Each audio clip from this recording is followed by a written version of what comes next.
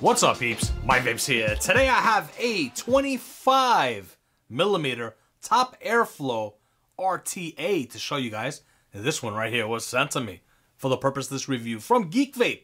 It is the Zeus X. The Zeus. Guys, remember the Zeus single coil? Then they made a Zeus dual coil. Now we got the Zeus X.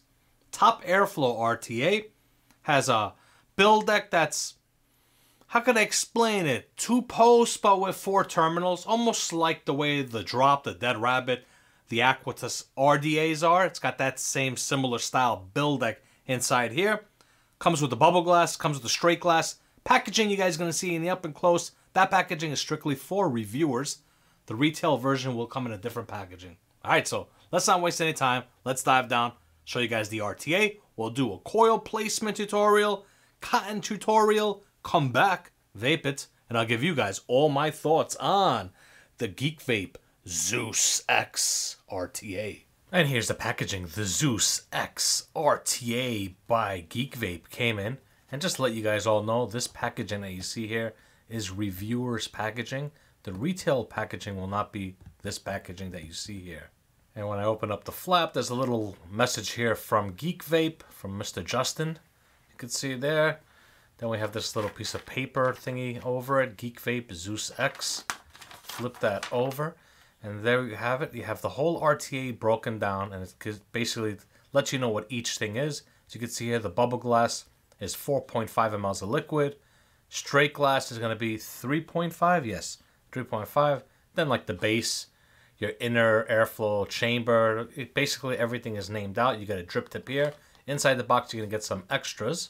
And those extras are an extra drip tip, as you can see there, a regular Ultim A10 drip tip. You get some cotton, shoelace style, a couple of coils. And the other bag is going to have all your extra O-rings, your tools, extra post screws, and so forth. And a 510 drip tip adapter. Start off from the top. As you can see, there's your opening. Got the O-ring inside for your A10 drip tip. A10 drip tip that they provide. One of them is this little stumpy style, low profile drip tip. There you go. Now, take off your top fill, simply just unscrew half a turn and pull. And you can see there is your top fill. Now sometimes when I do remove the fill, it all depends. See, right now I knew because I'm showing you guys, but a lot of times I'll do this. See that? And the airflow control ring pops off while unscrewing for your top fill. So yeah, I kind of wish there was a little bit more meat or somehow. There's like very little meat here, but then you have this whole piece going up on here. So yeah, you got to be careful with that. It's happened to me lots of times. Now when everything's all together, to adjust your airflow, you're going to simply turn. You have your airflow adjustment. It does have a stopper, right? So it stops into place. Obviously it's a top airflow RTA, nothing on the bottom. The bottom there does say Zeus, some Geek Vape branding. You have a gold-plated 510. You can see there. Got the bubble glass on, 4.5 ml of e-liquid. To unscrew this, you're simply just going to unscrew it from the base. And before we look at the build deck, take that out. One thing I want to show you guys, this glass is very loose on here. Very loose, especially, this is clean, no liquid. When liquid gets on here, you got to be careful. If you're going to pull out your build deck, whatever, pull it out, swap your cotton, clean it, whatever, service it. You have to be very careful with the glass doesn't just pop off on you. Especially if you're going to try and do this and remove that. Yeah, you don't want to do one of these and it just slides off. So, people are going to ask, Mike, what the hell did you just pull out of there? So this is your airflow. Right here, you can see that. There's all your little openings for your airflow. And that lines up inside here. Let's see if we can pull this off. You're going to see the opening. You could see right there. See, if you look inside, you can see my finger. So the airflow comes in through there. That's your opening, and then it gets through this, as you can see there. So it smoothens it out and makes it a honeycomb airflow, directional basically. So it brings it in. So there you go. Your coils will be sitting right inside there and receiving the airflow. That notch right here interlocks inside here, and the way this works again is when this goes in, this piece will go in, and it'll slide in. See, right now it just slid inside those grooves that you see right there. This groove here, so it'll slide in, and simply when it screws down, it's going to be aligned with that airflow. There's the build deck. So we have basically a 2-post build deck, 4 terminals, 1, 2, 3, 4. You can see there it does use flathead screws. This is the section right here where your cotton will go inside on both sides. Coils I'm going to use in this video are some Coilology Alien version 2s. You can see that 0.4 resistance for 1 coil. So this is going to be around 0.2 resistance, 3mm coils. And with the coily tool, I like to cut it at 4.5 or 5. Anywhere inside here will be perfect. And as you can see there, I have the first coil in position. And what I like to do here is after I have it in, I'm just going to lift it just a tad. You can see that right about there. And I'm just going to tighten the post. With that height right there, when I do put this on here, you can see it does line up with everything just perfectly when it's going to sit inside there. Obviously, you're going to make sure you don't want it to come out and hit this corner. So you're going to have it right around the way I have it right there. And you could see cutting it at 4.5mm, you could actually see your lead down there that's just hanging down. It's just perfectly, it's not, you don't have to worry about it touching the bottom of your build deck. Here's a nice up and close look at the coils, and basically this is the way I want to have them set up. So I'm just going to straighten that out. And you could see there where it's overlapping just a little bit over the build deck. This part right here and a little bit over here.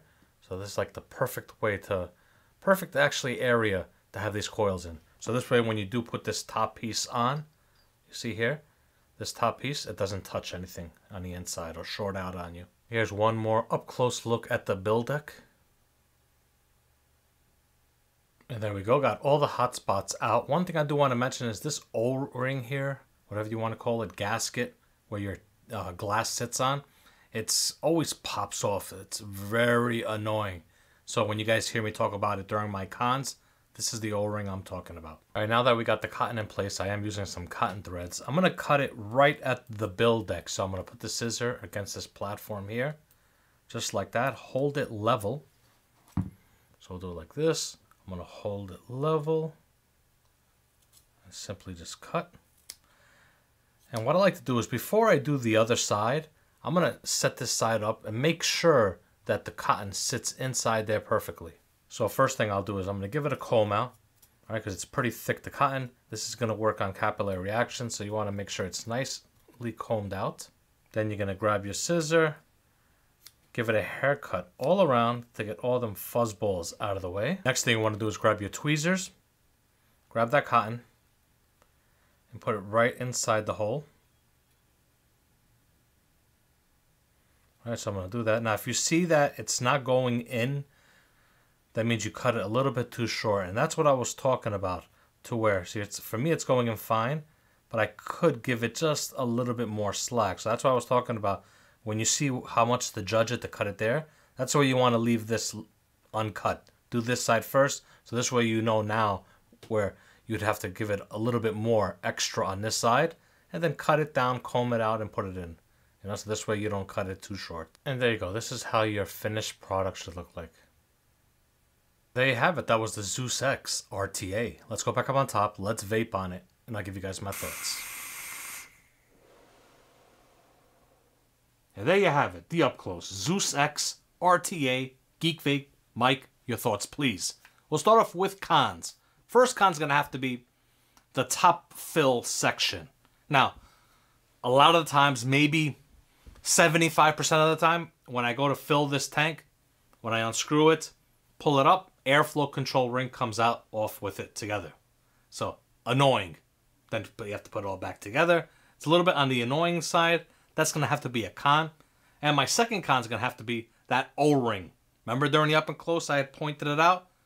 The O-ring, yes. That O-ring where it's right over where the glass attaches to the bottom piece. That O-ring pops out easily. Wow. Especially if I want to unscrew this right now to get inside there, that O-ring will pop out. If you're not careful, you go to put it back in, you'll see the O-ring bunched up inside here. So yeah, it doesn't sit. It would have been, it should have sat inside. It should have been seated better, in my opinion, a little bit deeper. And that's it. That's the only cons I can really find with this RTA. Other than that, it's all pros. Straight across. Learn how to talk, Mike. Okay. So, first pro is going to have to be, obviously, you get two tanks. You're going to get the 4.5 ml bubble tank, and you get the 3.5 ml straight glass have to be a pro. You get 2 drip tips pro, all the extras. You guys saw it. Cotton, coils, 510 drip tip adapter, Ultim drip tip, 810 drip tips pro. To some people, they might not like this short drip tip that's on here. You have the other one that you could use, or if you have your own drip tips in your arsenal, other 810 drip tips, they'll work on here. The top fill, it is easy to take off, but like I said, that con where the airflow control ring, that's on there. Airflow control ring is perfect. This, I could get in there, I could adjust my airflow, no issues at all. That's gonna have to be a pro. Looks of the tank, I think it's a sexy looking tank. Give them a pro. The build deck, super easy to build on, to wick it, everything. Pro all across there. Flathead screws, that's more of a subjective thing. Some people are going to like them, some people are not going to like them. I personally like flathead screws. I have no issues with flatheads, but that's something with you guys, yeah. But other than that, all we really have to talk about right now is the airflow and the flavor on this RTA. So, I have it right now, fully open, 90 watts. My resistance, now, this build that I have inside this RTA is different from what you saw in the up and close.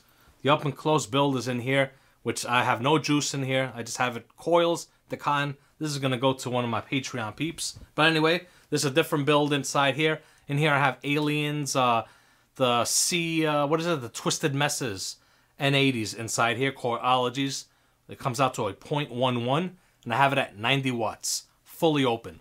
Let's have a vape. You guys can hear the airflow. I have my microphone right over here, so you guys can get a good hear at it. Let's do it.